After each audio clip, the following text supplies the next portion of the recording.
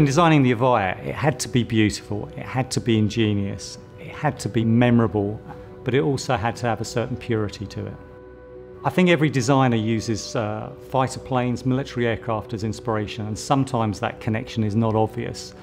But on Evija, it was really tangible. It's all about carving through the air with the minimum amount of drag.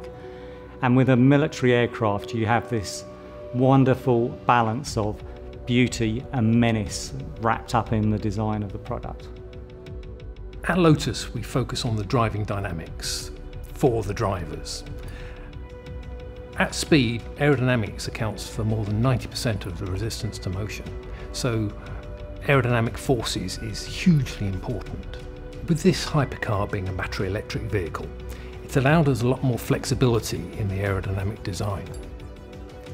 So the EV package on the Evija really gave us tremendous opportunity. Because we were able to position the various components in the powertrain slightly differently from a conventional powertrain, we were able to create these tunnels through the vehicle. We called it being carved by air, that allowed us to duct the air through the vehicle, minimising drag, but also creating this amazing sculpture that is very, very unique, and bringing together phenomenal use of technology with aesthetics, form and function working together. With a performance vehicle, downforce is king. It gives you that superior grip and handling characteristics and balance, which is so essential to a sports car, to get it around those corners in an engaging and safe way. This car's got tremendous athletic stance. The car looks toned, all the surfaces wrapped over it, the cabin sitting low between the wheels, very prominent muscular arches that remind you of a big cat ready to pounce, and then these two massive exit vents from the three-quarter Venturi ducts.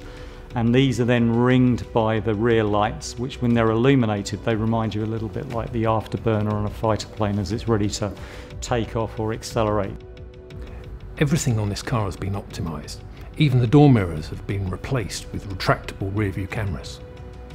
There's a whole suite of active aerodynamic components on this car, which allow it to change its shape and configuration to be exactly what it needs to be in that moment, in that corner, to give it the best performance and the best driving experience possible. It's a very intriguing and captivating vehicle. Because we've got this porosity, it means as you walk around the vehicle, there's always something changing, always something new to see. The light is falling on it in a different way than you've seen it before. Evija achieves that ultimate goal, high efficiency, staggering amounts of downforce when needed, but with low drag at the same time. And the cherry on the top, it looks stunning.